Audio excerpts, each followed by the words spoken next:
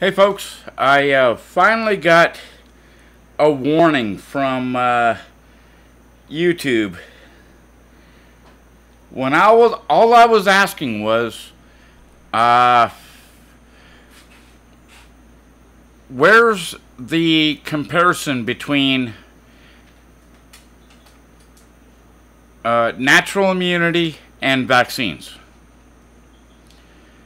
Natural immunity and vaccines, which, if you don't know what that is, if you get a cold, a bug, a virus, whatever it is, your body creates natural immunities against it. And a vaccine is supposed to try to replicate that to some extent.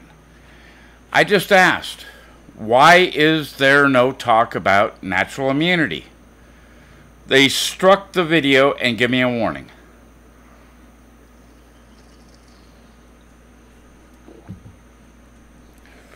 And they told me that they were being generous,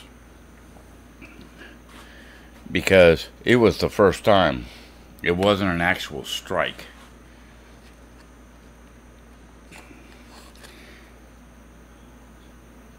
Free speech. I was exercising free speech. Fuck them for stifling it. I had a legitimate question. What's up? Natural immunity versus the vaccine.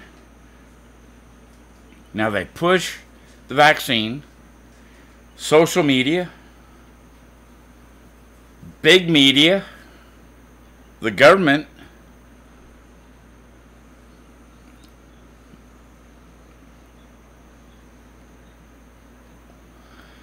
Why is it only the vaccine?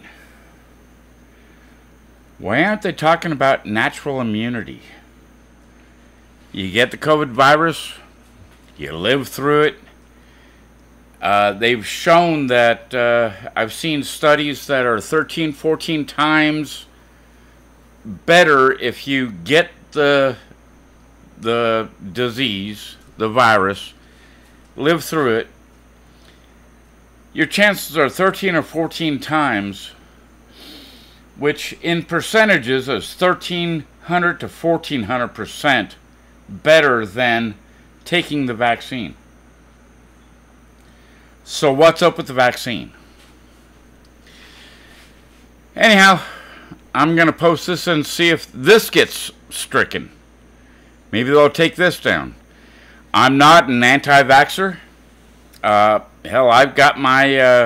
hell, I was one of the first children out in California to get the polio vaccine via the sugar cube. When I was a little baby, I made the papers. I'm not anti-vaccine. I've just grown more skeptical of government, because government deserves to be more and more scrutinized these days, because they are doing more and more questionable things. So I'll put this up on Rumble. They never take anything down. And I'll put it up on my Redneck Social Society on YouTube and see if they take it down, because of something that I said that offended their sensibilities, or just falls outside the lines of their alignment with the Democrat Party and whatever the hell else they're doing. In the meantime, you go do good in the world and be well.